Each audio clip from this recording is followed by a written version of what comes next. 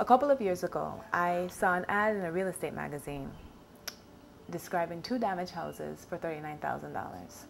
But when I went by to look at them, I quickly discovered why they were for that cheap. They were abandoned and decrepit and needed a ton of work. And although I eventually did make an offer, I walked away. I was scared.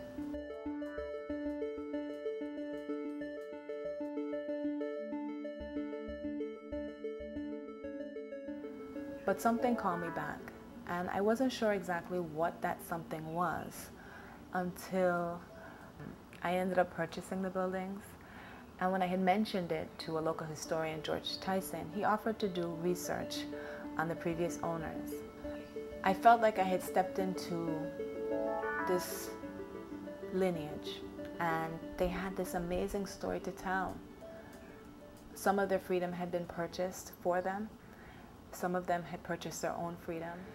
And I've always wondered why this part of our town looks like this, why it's abandoned, why it's full of these dilapidated buildings. And when I learned more about Freegot, I knew I had to tell this story. And these houses are a part of this story.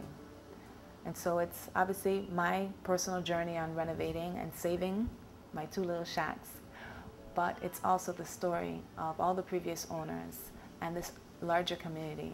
It's a story of a house that freedom built, and I hope that you join me along this journey.